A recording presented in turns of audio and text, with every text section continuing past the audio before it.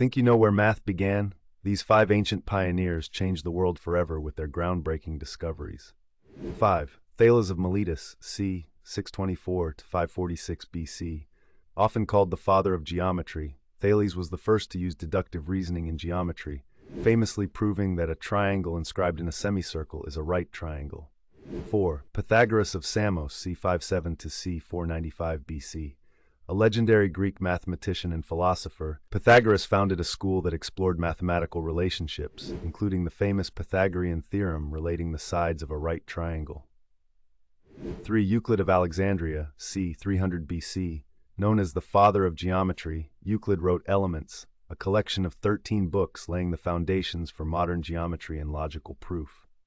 2. Archimedes of Syracuse, c. 287 c. 212 BC. A brilliant inventor and mathematician, Archimedes formulated the principle of buoyancy and devised methods for calculating the area and volume of curved shapes.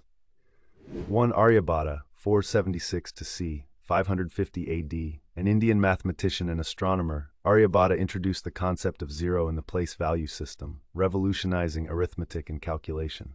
Follow Timetoria for more epic history videos.